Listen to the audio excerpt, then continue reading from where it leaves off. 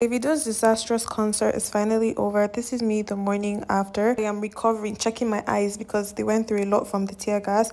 I had my complimentary breakfast and I went to get my AirPods. So as when I realized that the AirPods are not in the bag, neither is my bundle of money. But you know what? It's not that serious and everything. Just try to be happy. Then I start packing up some of my stuff, and this is me on the phone, just seeing my friend what happened the night before. Disastrous. Then I went to lunch feeling pretty, and it was in this car that I had the conversation with Appitainment where they refunded me my 350,000 naira. So don't worry, we're not fighting with them anymore. Then I went to lunch and I had these amazing prawns, plantains, and a salad or something, and water always because we're healthy.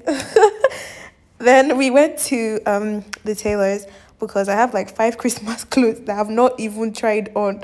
Yo, I'm literally gambling. And I ended that day really tired. So the next day I went to Banex. I went to my plug. This is the only person I trust in Banex to give me original whatever. I've also been wanting a 1 TB phone forever because, you know, I have a lot of content from this stupid ass concert to post. So I got that. I also got some cords, and obviously I got me some AirPods. Then I got me cases from Shop Thera. Shop Thera, if you're in Abuja, you know Shop Thera is the only place I get any kind of case from. And I know that I'm 22. I know, but like you see this color, it has me in it has me in a chokehold. I can't like this is just like a beautiful purple metallic situation or whatever.